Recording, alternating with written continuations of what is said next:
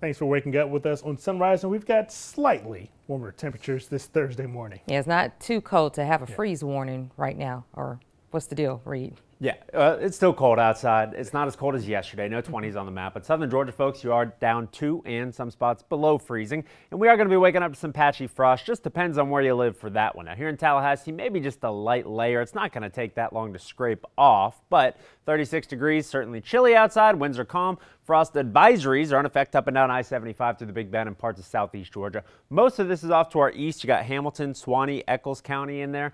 But it kind of goes for everybody. We've had these freeze warnings for the past few mornings. Temperatures here in the Big Bend, they are chillier further east. 32 in Madison, Live Oak, Mayo. You have cracked freezing. Coastal Franklin County, 40s, Apalachicola even in the 50s, so a little bit more mild with that southeasterly breeze. That coastal influence certainly felt.